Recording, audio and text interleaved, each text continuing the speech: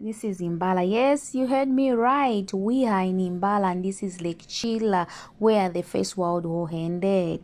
You guys, Mbala is beautiful. If you want to come and visit Mbala, you don't need to worry about where to spend your nights or where to get food from. Alright? There are beautiful lodges there and nice tasty food, fresh ones. Yes, guys, organic ones. So you don't need to worry much about that.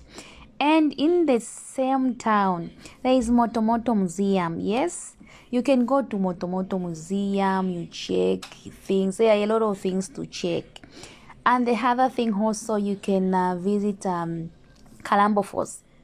You guys, the same Kalambo Falls is in Mbala. Yes. So you don't need to worry about where to spend your nights when you are in Kalambo Falls.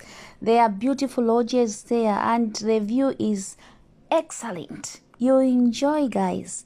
Everything is perfect when you get to Mbala. You don't need to worry about anything. And not only that, when you think of visiting Lake Tanganyika, guys, in Mpulungu, it's not far from Mbala. It's very near. And again, when you get to Mpulungu, there is if you want to visit Ndole Bay, you can visit because you are almost close to Ndole Bay when you are in Lake Tanganyika.